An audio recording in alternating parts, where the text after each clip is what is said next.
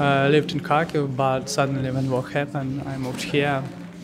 And now there is terrifying scenes. There are bombs plundering Russian soldiers, and we really need much help.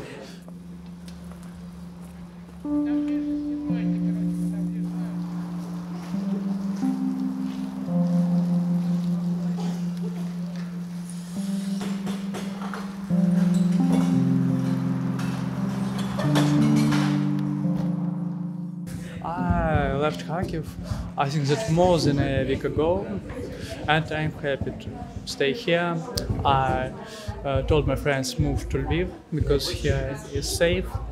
Here I can help people, I can do some volunteering, and I can send money, I can work there actually. My father is in Kharkiv, but my mother is here. My father is okay, they built up with their friends a bomb shelter, I'm not joking. His friend, he is a businessman, and he made coverage, a bomb shelter, and he provided people with the food or what they needed.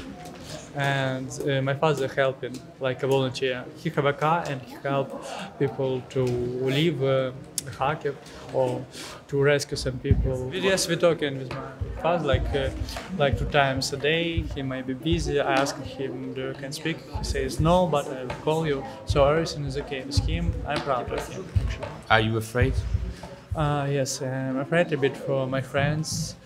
I'm not much friend for destruction because I know that we can rebuild, but I'm afraid of people.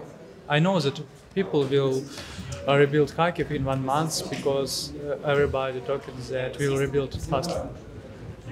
There will be much volunteers. There was before any fear that one day this I day was will not come? feared because there was war on the Ukrainian east, and every summer, every spring, I heard some news, some terrifying news that Russian soldiers can cross the borders, and we were so fed up by this that we thought that nothing will happen. But my friends, which worked with police, with government structures, told me that I need to run. I told them, it's nothing, keep calm. There was like a story with a boy who was shouting wolves. You know the story. So, and I thought that nothing will happen. But it happened suddenly. Yeah. We need warriors' ammunition because here are much people who needs to go to war, but they have no ammunition. So the Ukraine cannot provide such amounts. So we need help of Europe, and we'll be very grateful.